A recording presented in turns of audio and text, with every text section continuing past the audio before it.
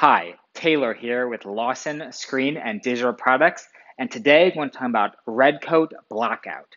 This is a great way to touch up pinholes, eliminate emulsion blemishes, and minimize screen taping. Inspect your screen over some lights to help see any issues.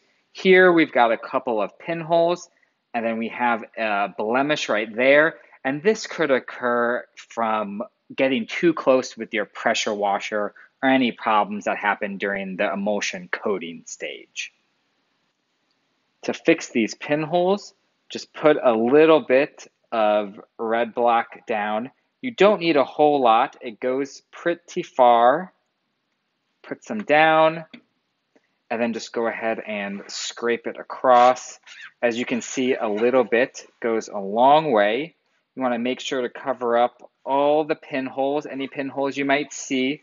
It's important to not cover up your registration marks because you're going to need those when you're on press to actually register your screen, and you can tape those later. For this blemish here, just going to pour a little bit more out. And again, just a little bit. I'm going to go ahead and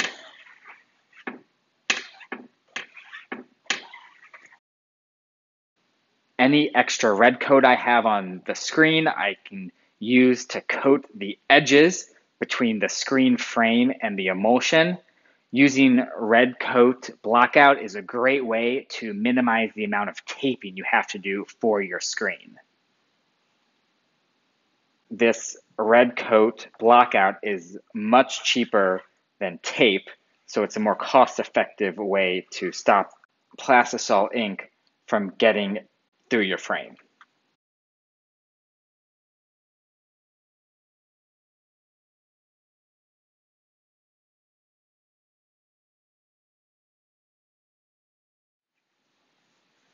When you're done applying your red coat, make sure to take a rag and just get any extra red coat that's on the actual frame itself off.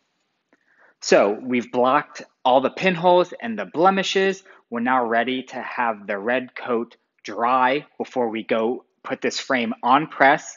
To help speed up the process, I'm going to use the Lawson ProCure screen drying box. Just go ahead and slide it in and turn it on. And once it's dry, we'll go start printing. Thanks for watching this video. Make sure to like it and subscribe for more great tech tips.